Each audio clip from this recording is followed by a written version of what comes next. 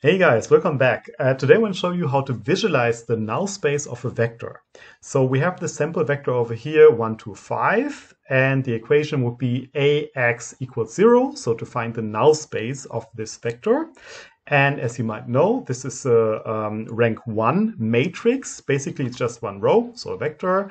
And therefore, it has rank 1. The first entry here is the pivot. And by the rank nullity theorem, we also know the dimension of the null space. So it's rank of A plus nullity of A equals n. And thereby, we know if this is 1, rank 1, the null space has to be two-dimensional. So it's two-dimensional null space.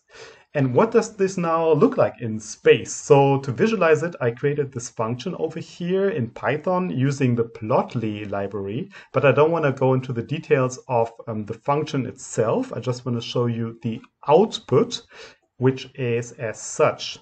So this over here is visualizing the vector in three-dimensional space. So the blue line is the vector, and this here, this plane, this two-dimensional plane, is visualizing the null space, the related null space. I can also move it around. This is interactive, as you see.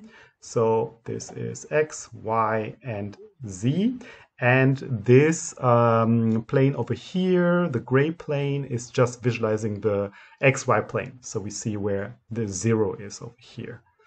And I think this is a pretty nice visual, because what you see is that the vector and the null space, they are orthogonal. So this is always the case. The null space is always orthogonal to the vector.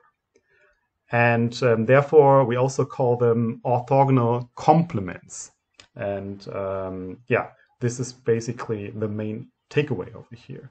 The null space and the row space which makes up the vector in this case, are orthogonal complements in Rn. So we couldn't just have two lines in three-dimensional space.